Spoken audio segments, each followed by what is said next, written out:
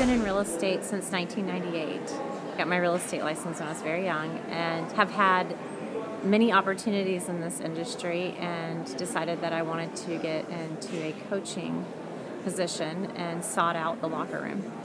It was a passion. I enjoyed teaching other agents. I had new agents come to me and decided that I wanted to go on that journey with them and be that person that was their moral support and help them discover what they were really looking for. So when I approached my leadership about being a productivity coach, I didn't really know a lot about what a productivity coach did or what a productivity coach was. So I started looking for people in the company that were doing it at a high level, and Jake's name kept coming up, Jake Dixon.